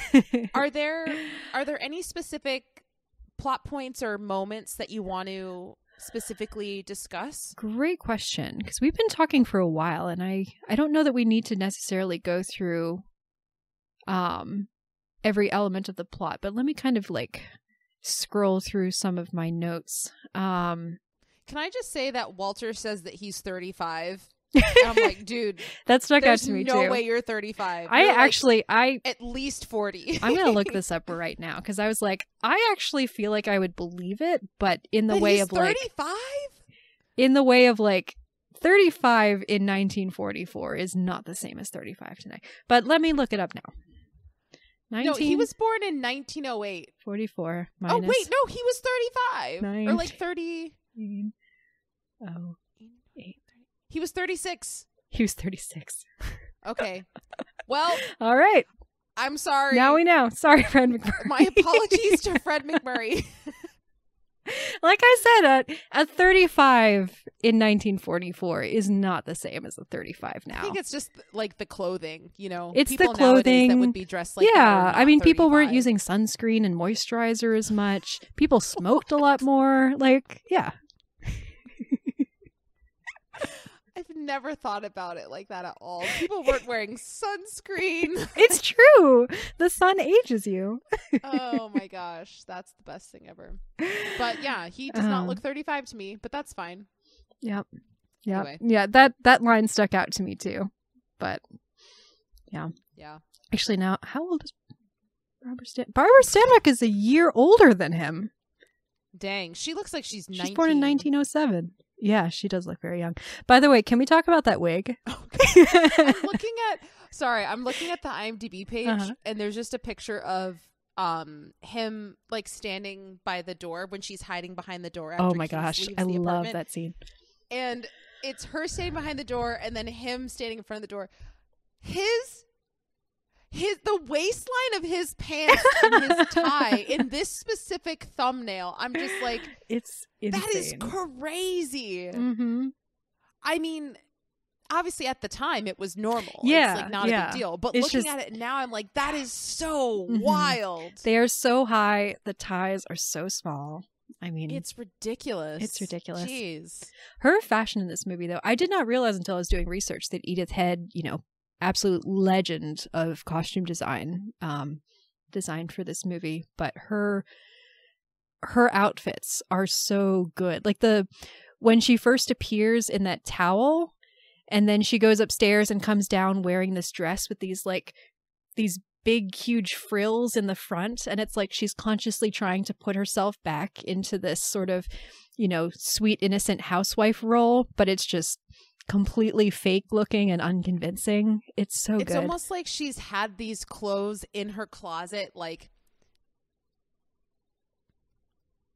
it's almost like she's had these clothes in her closet labeled for like when man shows up that I'm going to seduce, when person shows up thing I'll wear to funeral. Like she just has them labeled in her closet for the exact moment that anything could happen. It made me laugh so much. Well, not laugh is not the right word, but the scene where he comes over for the second time, or she invites him over, and it's like an Thursday afternoon, and she's like, oh yeah, my husband, I thought he was going to be here, but turns out he's not. Oh, how could I have guessed? And she's wearing this like much more sophisticated, long, like, beautiful dress. And that moment where she's like, Nettie. And then she kind of like gives this little glance, and then she's like, oh, I forgot. It's the maid's day off. And he's like, sure. Yeah. It's that's so another good. Reason why in the beginning, when I was saying, I don't like this man. He's a sleazy, gross person. I think one of the reasons why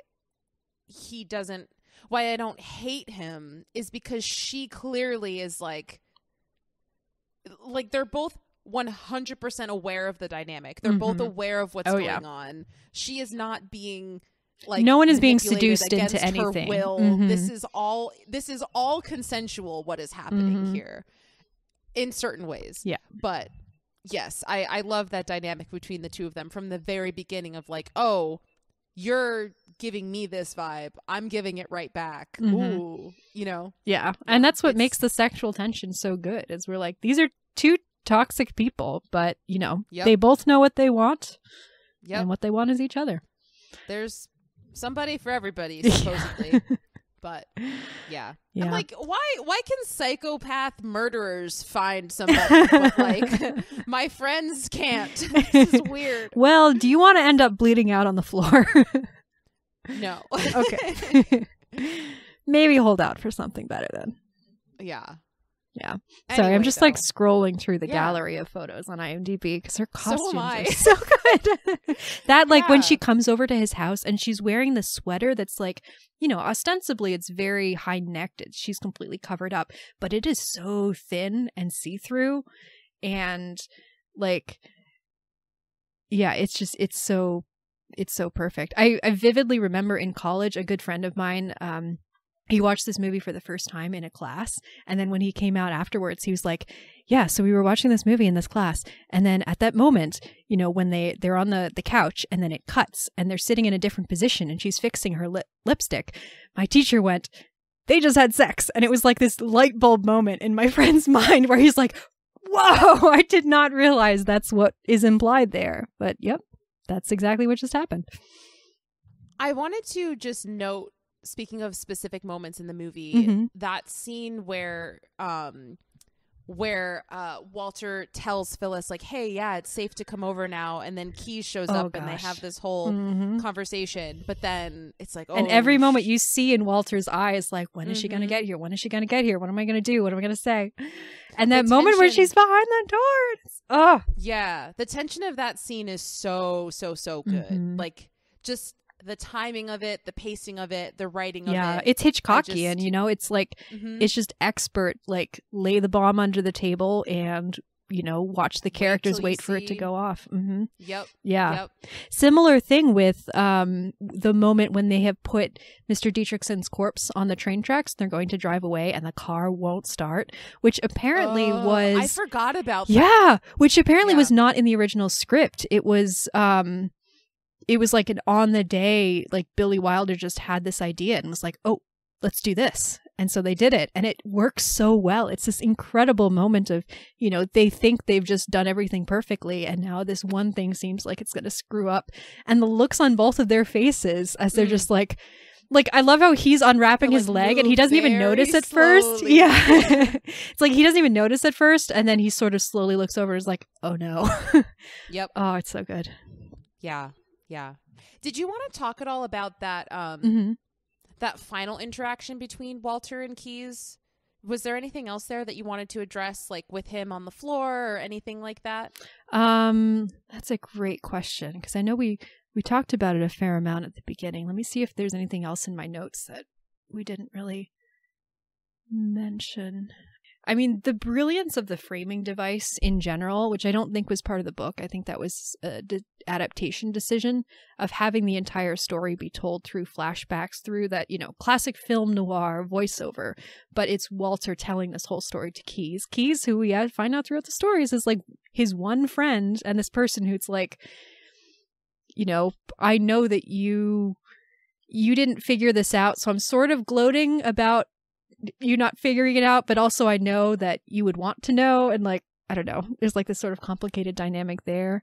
And then like, I don't know, just the heartbreak of Keyes comes in and is just kind of standing there silently until Walter realizes that he's there. And then like Keyes is going to call a doctor, you know, he's like, you're bleeding, we need to get you some help.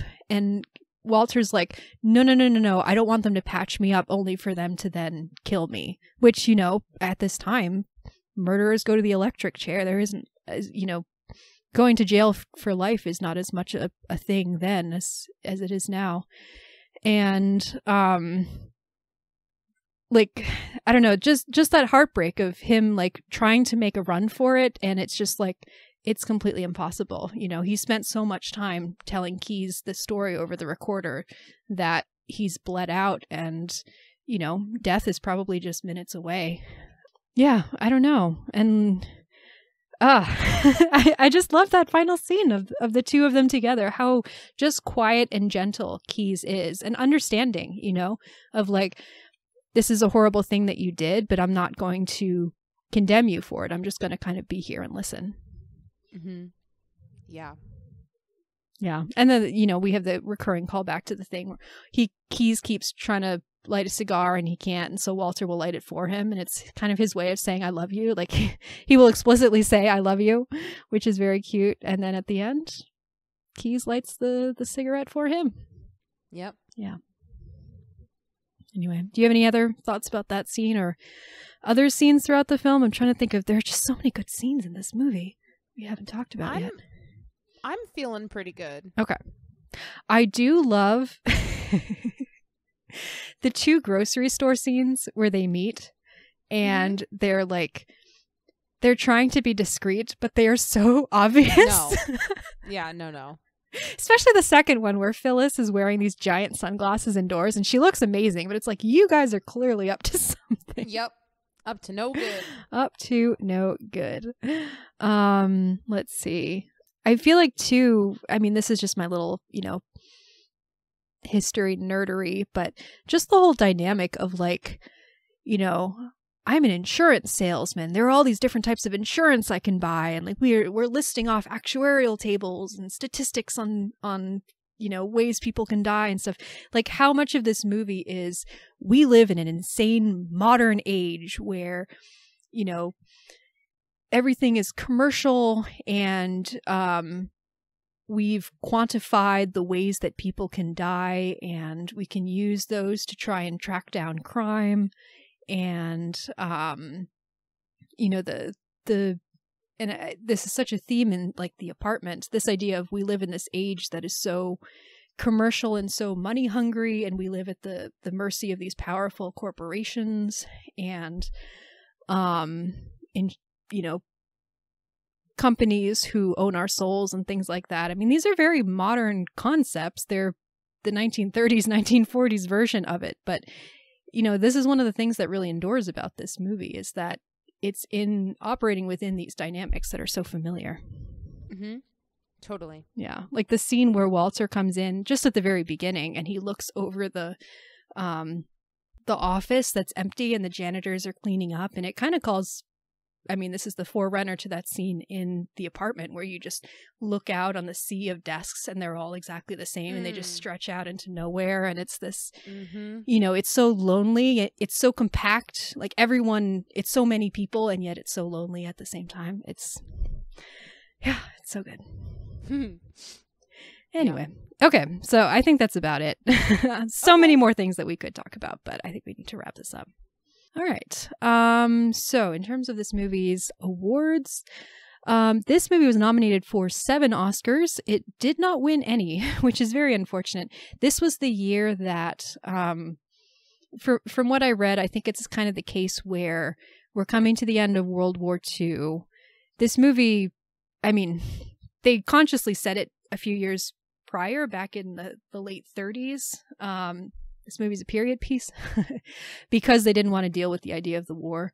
But I think it was kind of the case of like, people were really tired. They just wanted something a bit more uplifting or something that would disconnect them a little bit more. And so it maybe the thing that swept a lot of the awards was this film called Going My Way with Bing Crosby, which I've not seen, but my understanding is it's more like I don't know if it's a comedy, but kind of a musical, fantastical or like uplifting type story, more so than this.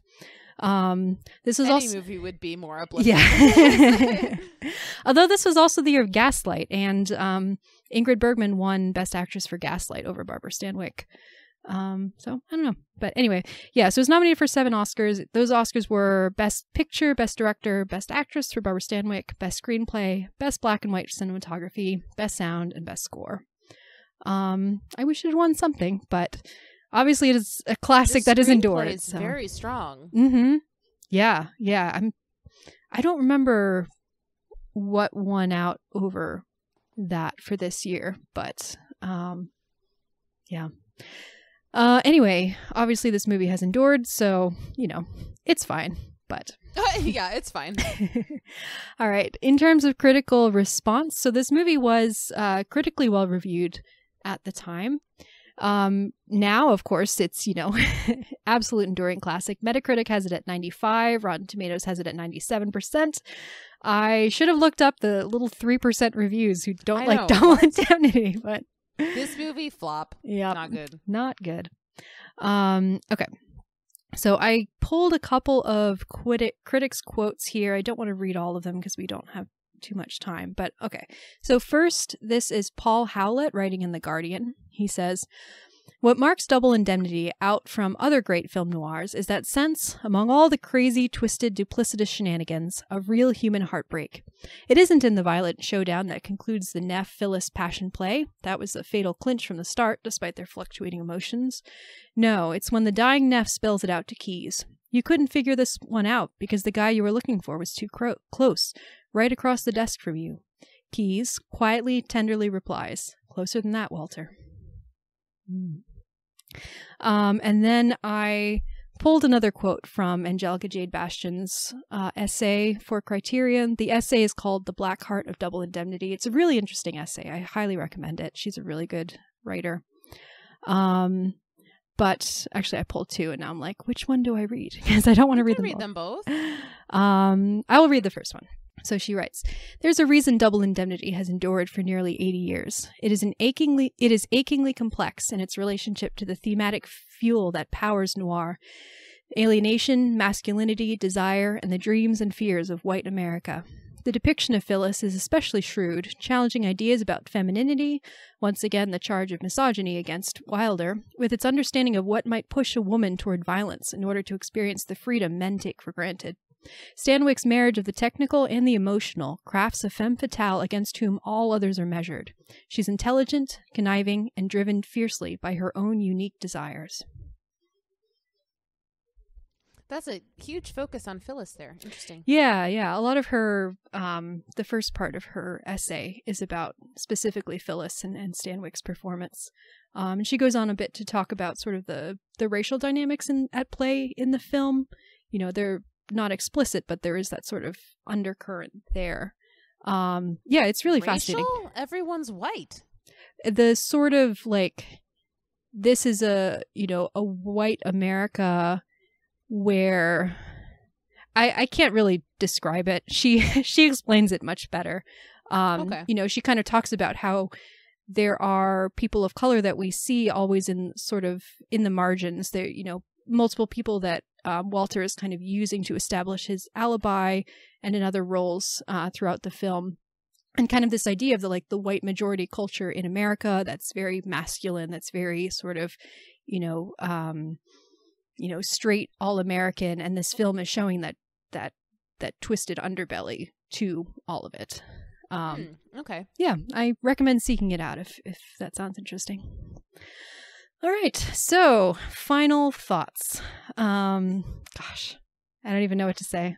This movie is so good. There's so much to unpack. There's a reason that it has endured for so long.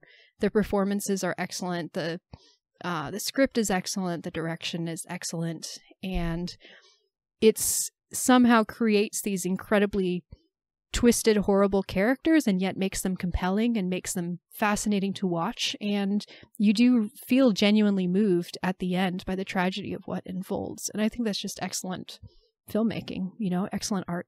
So yeah, what about you? Final thoughts? Yeah, I mean, I think what's just going to stick with me is the writing. There's so many great little one-off lines in this movie that I just think are really captivating. And whether they're funny or a little bit scary or whatever it might be, there's just so many great lines in this movie. So I think that's kind of the main thing that I'm going to take away. But I mean, I also love Keys. Keys is great. Keys is great, yeah. It's a great movie. It really is. Mm-hmm. Yeah. All right. Well, do you want to tell the people what we're going to be talking about next week? Yes. Next week, we are going to be watching a movie that I love. It is called Thelma and Louise from 1991, directed by Ridley Scott back when... Wait, are you serious? Yeah. How did Back when he was making movies that people actually wanted to see. I'm sure I knew this at one point. But it's one of those facts that you kind of forget, and then it's like, wait, what? Yep. Geneva, I really want you to not look up the cast to this movie because I did not do that before I watched this the first time, and there is a shockingly just like a person who shows up and it's like, wait. I unfortunately think I might know who you're talking about, but dang. I won't look up any further in case I'm wrong. Well, you probably know who it is. But yes, it's a great movie. I love it. It's female empowerment. It's still very strange to me that it's not strange that it's directed by Ridley Scott. I mean, he made Alien, but it's strange for him to be making a movie that's set like in the contemporary time and I don't know, not starring Russell Crowe opening an orchard or whatever he does. Yeah. So yes, I'm very excited to watch it again and to talk about it. So yeah, next week. I'm excited. Thelma and Louise. Great. All right. Well, thanks everybody for listening. Have a good one. See you next time. Bye.